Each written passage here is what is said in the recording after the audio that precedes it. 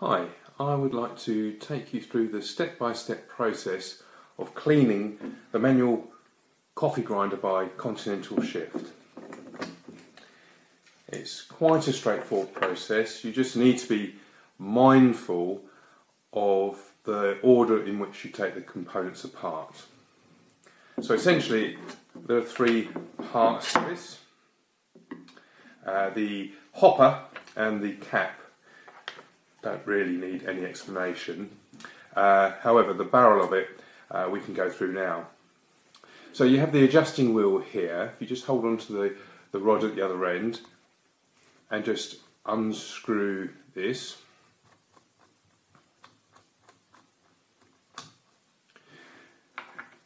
Then you remove the ceramic burr, the steel washer, spring, and as you pull out the rod, so should the plastic. There we go. There's a plastic washer there as well. So just put those in order, and there you have it. You've actually, that's all it takes to take it apart. Now to clean it, this is actually a new device or a new unit that hasn't been used before. But assuming that it was in need of a clean, it would have brown stains from the resin of the coffee beans on the ceramic burr, on the blade here. So just get a Q-tip and some soapy water, and all you do is you just simply clean around the grooves until clean. Then rinse it. Once done, you get the barrel again, and as you can see inside there, the other half of the blades, and the same thing applies. Just use a Q-tip, go around, clean it, rinse it, and I would say you just really need to let it dry thoroughly before putting any beans back in there, or you'll get some sort of clogging. What you can do is you can put them in a dishwasher. I mean, I do myself. I would refrain from putting the spring and the two washers in for obvious reasons. The rest of it can go in, but I would say that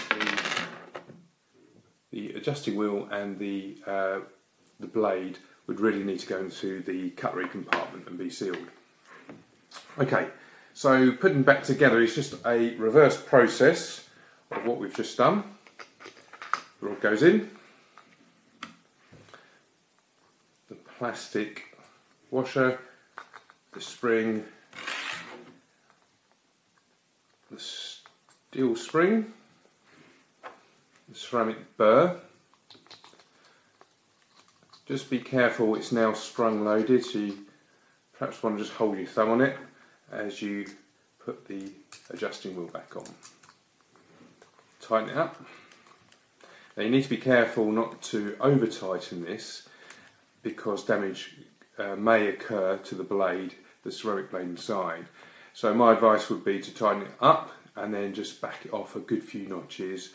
Put your coffee beans in, grind it, see if it's the fineness or the coarseness that you're looking for, and then just adjust it from there. Hopper, cap, and the crank handle. Also remember that the crank handle must always go in a clockwise motion. And there you have it. That's all it really takes to disassemble, clean and reassemble.